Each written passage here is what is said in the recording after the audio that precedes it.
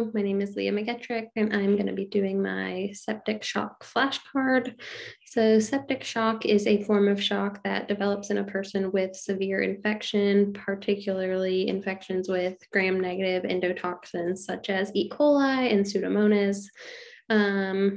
It occurs when the patient has sepsis and they're needing vasopressors or blood pressure support to maintain a mean arterial pressure of 65 or above, as well as a serum lactic level greater than 2.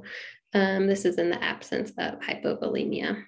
So the pathophysiology behind it is that it is caused by vasodilation owing to severe infection, often with that gram-negative bacteria.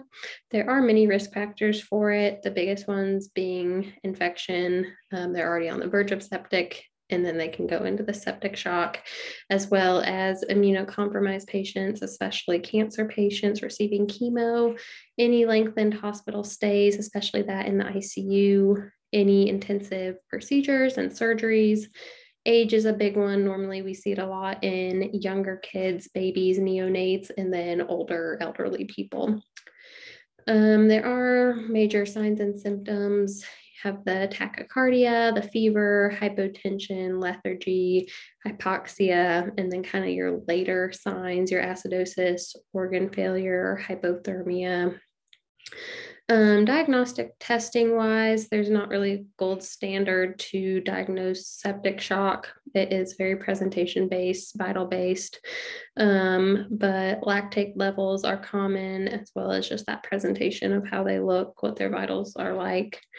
This is a picture that I found interesting. We actually use similar idea in our ER, but it's kind of a sepsis bundle. So you'll do the lactic level. If it comes back elevated, then you're going to want to do fluids, blood cultures, and then start antibiotics. If the fluids are not maintaining a MAP above 65, then you need to switch to pressors, and then probably admission to the ICU.